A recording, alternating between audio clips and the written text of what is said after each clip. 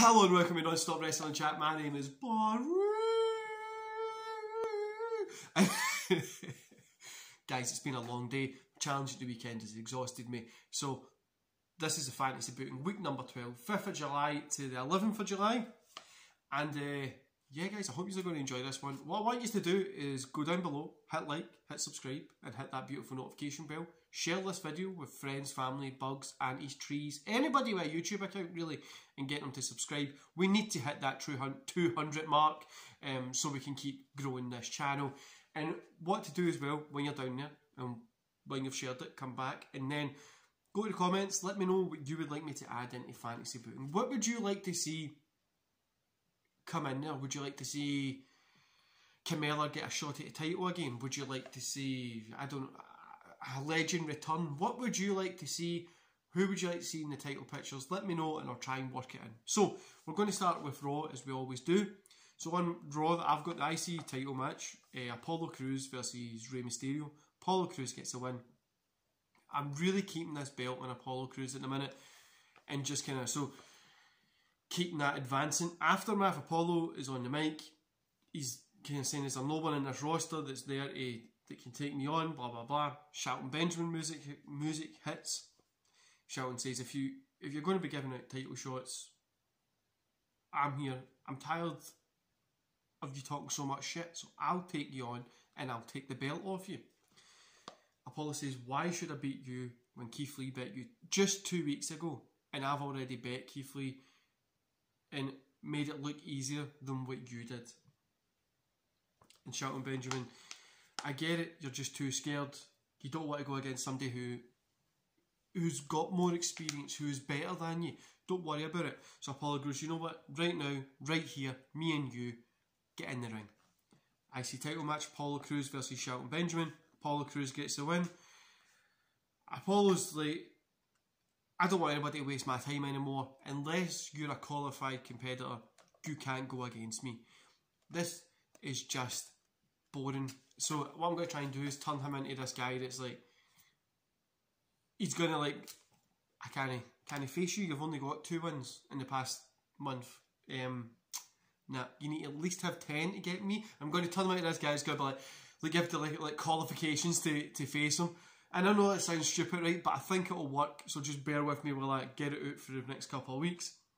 Then we get Becky Lynch and Nikki Cross, which I'm going to make a team, and I'm going to call it the Celtic Connections, because you've got Ireland and Scotland, bring them together and build them that way. Bringing Nikki up, who's a really good worker, and Becky, who's obviously a great worker. Have these two guys go together. Now that doesn't mean Becky's not going to get a title shot or get a win in the future for the big belt, but right now I want to keep the tag. I try to keep that women's tag division alive. But anyway, we've got Becky Lynch and Nikki Cross, Celtic Connections, versus Dana Brooke and Mandy Rhodes. Becky and Nikki obviously get the win here. Then we get John Morrison versus Baron Corbin.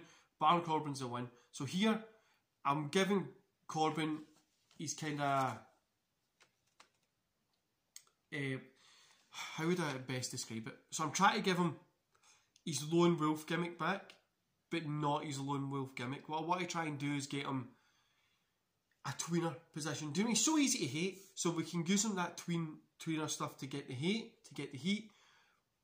But you can get people behind him as well. There is people that like him. He's a 50-50 audience character, so make him a tweener. He's literally set for that. We then see Bobby Lashley getting ready for tonight's main event. Obviously, tonight's main event is that big CM Punk versus Bobby Lashley match. But then we get Sami Zayn versus Keith Lee. Keith Lee gets a win. Stephanie McMahon's out. She calls Kofi and Woods to the ring, because obviously they've been kind of beating each other up the past couple of weeks. And she says, over the past couple of weeks, one of our best tag teams have disintegrated into hating each other. She doesn't know why this is. And because she can't keep them apart, blah, blah, blah, this kind of stuff. And she says, if you want to face each other in Money in the Bank to try and settle this feud, Wood says, why would I grace the ring with that loser?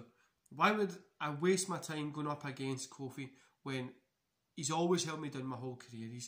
He's always tried to be the one-upman of me. He's never actually tried to support me. He's used me the whole time. All this kind of stuff. Do you know what I mean? Just let the guy talk. And so Stephanie goes, well, the reason you're going to grace the ring with Kofi at the pay-per-view is if you don't, the both of you are fired, and whoever loses the match because you can't survive on the roster together goes to NXT. And if they want to get back to this position, they have to win their way back. What I'm trying to do here is, so the loser's going to go to NXT, so then I can bring maybe a Karrion Kross or a Bronson Reed, somebody like that, up to the main roster as well, because it creates that wee bit of space. But when they're down there, they'll start to go on a winning streak. Do you know what I mean? Maybe like 6 months, then they go to SmackDown, another 6 months, they'll go to Raw, something like that. But I think Kofi might be the one that goes. But I think it could also be good putting Woods down there and have him keep pushing himself back up, eventually come back up and take out Kofi maybe next Mania.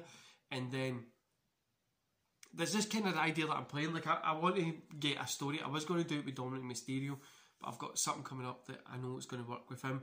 So that's what I'm thinking about doing with that. Then we got Ahsoka versus Eva Marie. Asuka gets the win. Then we get CM Punk versus Bobby Lashley. MVP, he's banned from ringside, so he's not allowed to be there, as Stephanie says last week. So the winner is Bobby Lashley with help from Omos. Stephanie comes out and says this isn't fair, and says that CM Punk is the new champ, but MVP says that. So the story was that if MVP intervened, CM Punk gets the win. So Stephanie comes out and says this isn't fair. CM Punk's the new champion. MVP says, but in the contract it says if I was to intervene, and I've not. So Stephanie then sets a match for the pay-per-view: Bobby Lashley versus CM Punk, TLC match, with no one being able to intervene, or the title will be vacated. The reason I'm doing a TLC match is there might be another person that comes back that I think is going to be fun, but at the minute I think CM Punk versus Bobby Lashley in that TLC match, so then there's no excuses. Do you know what I mean? There's no excuses why CM Punk or Bobby Lashley have to get people in, because nobody's allowed to get involved in it. After the CM Punk attacks from behind, he kind of clears the ring of everybody and he stands tall. Next week there'll be a CM Punk versus Omos match, and then we'll probably have maybe somebody get involved in that or something like that. So Thunder, we've got a 50-minute Iron Man match to crown the Thunder Pro Champion, which is Robert Roode versus Gyro. Gyro gets the win. Jeff Hardy comes out, gives him the belt to celebrate. So it was like 43 falls it came to. So 4 falls to Gyro and 3 falls to Roode. Then with NXT, we start with a hardcore match: Dakota Kai versus Gonzalez. Raquel gets the win. Kai's bleeding, Gonzalez is bloody. They help each other up and shake hands, kind of smile. They had a little bit of a fallout, but then they've came back together as a team. Do you know what I mean? This is the thing as well.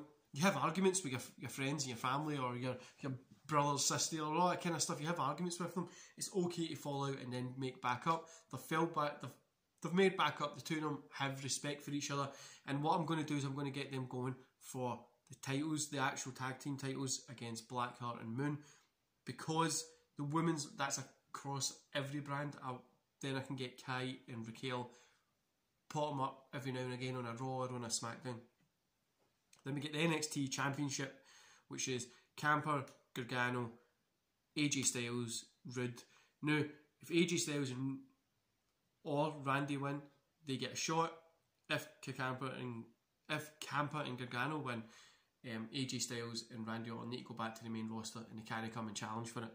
So AJ Styles and Ciampa got to win. AJ Styles and Randy Orton are now out of NXT.